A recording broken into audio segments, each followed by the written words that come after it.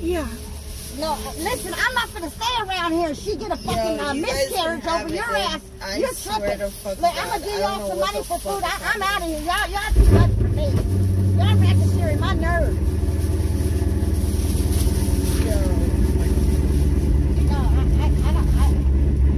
I don't know what to tell you, dude. No, listen, I'm gonna give you all money for food.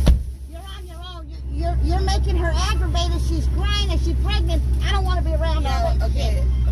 She just threw your alcohol away. You popped open another can. You disrespected the car. I want no parts of it. Fuck that. Hey, what's up? Here. 3 big containers. So all you fucking people see, I gave them 40 for gas. I bought their snacks, and I'm about to give them money for food. I can't be around us. I'm 50 years old. Hey. You immature, girl. Please stop stressing people out. I'm sorry, man. You go in the drive-thru if you want. I'm not doing that. Here, how much is each meal? 3 people. You want tater tots only, or you want a combo?